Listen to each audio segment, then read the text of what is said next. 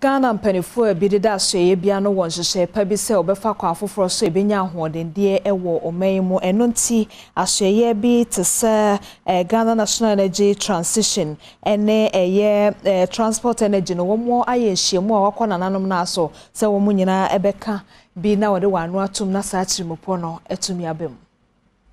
National Energy Transition Plan nhyehyɛ a mpanyinfo edi gu akwan mu ama fango a yɛtɔn wɔ monten so ebewi ase no ɛnam efie wɔ mu nti wobɛhwɛ na kaa ne tum sie bebrebe na akɔfa haw ɛde ɛba no ɛto ebetumi atwa ɔsɔfo hwɛ yinam kanea ensɛm so Dr. Matthew Poku Prempe ɛkyerɛkyerɛ mu no ɔde to dwa sɛ anamompa yi ɛbɛboa ama enwusie a ɛkɔ wiem ama di ewiem nsakyerɛ bɔne ɛba no ɛto ebetwa. If you live in the middle belt of this country and you have recognized that even the rainfall patterns are changing, it is because of nothing but global warming.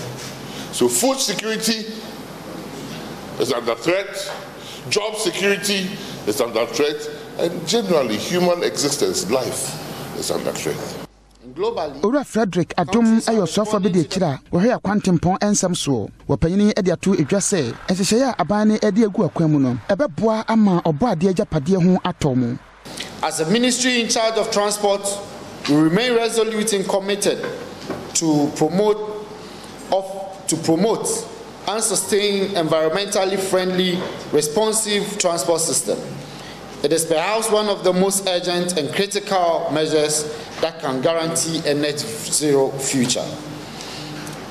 In the respect of road transport services, our focus is mainly on technological shift away from petrol and diesel fuels to a more fine alternative.